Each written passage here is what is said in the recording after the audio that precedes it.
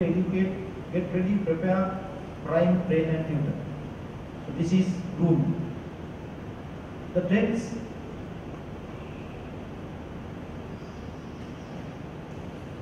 Okay, this is professional front. Poor results in professional competitions. Failure in BPT. This is talking about our own officers. Poor results in professional competitions. Failure in battle PT. Small arm firing.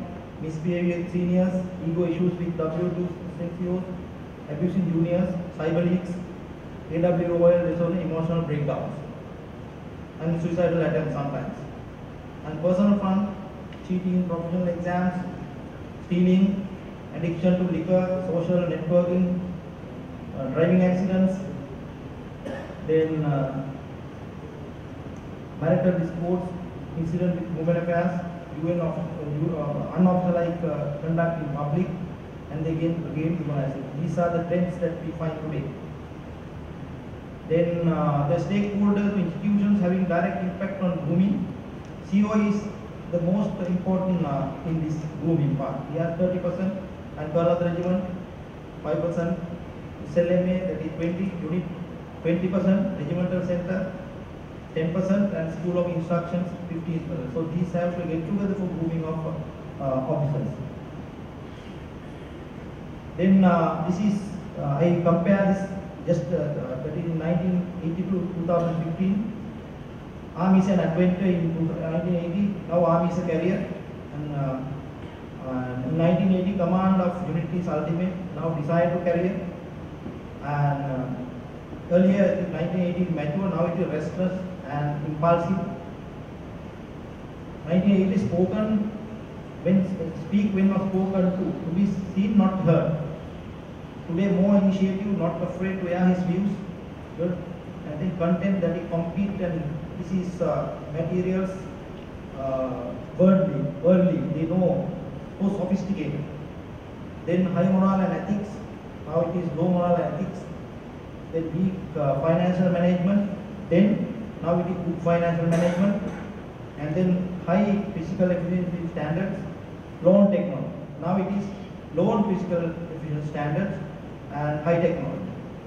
And cocoon, then now it is more aware. So this is the comparison from then to now. So grooming, co-intake, recruitment, and then training standard and academies must be taken care of. And then shortage of officers in the units, and then increased commitment of units. Though number is less and increased commitments are there. And then absence of an organized system for organized system for grooming. That is also important. And generation 2020, their attitudes, beliefs, aspirations are different, and the impact of technology and changing societal norms. Impediments to grooming of officers in the unit lines. Shortage of officers is the biggest problem, as you all are discussing, the commanding officers. And then rest is as flash. And then again officers are burdened with other duties outside the unit lines, therefore the grooming proper cannot be taken place. So these are the impediments to grooming officers in the unit line.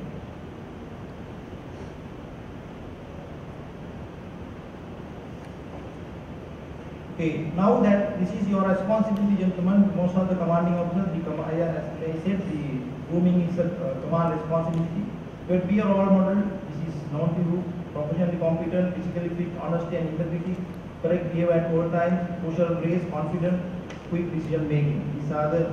These things make you a role model. And then provide right environment for professional personal development. You have to provide that, and then provide opportunity for them to groom, and then guide, reward and punish.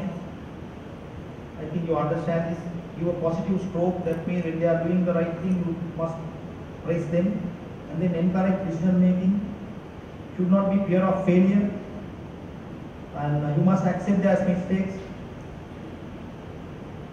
Error of judgment or motive to be understood.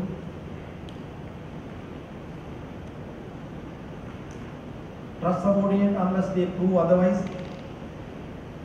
accept healthy criticism or dissent, encourage officers to question, say no, but demand a solution as well, so that they create their own solution for that.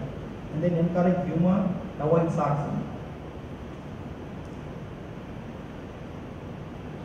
Having come to the conclusion, gentlemen, the attitude required of commanders and by the command philosophy should be inculcated at the earliest stage of an officer's career. I said the command philosophy is the training system that I told you. This has to be inculcated in officer's career in the beginning. And armed schools and colleges to develop these attributes in commanders from the most junior to the most senior during courses and training. And then the process should be continuous throughout an individual's career. And superiors have to play their part in developing their subordinates' qualities as commander through training and coaching. Grooming an officer is a command responsibility. There are no good or bad units. There are only good, bad or different officers.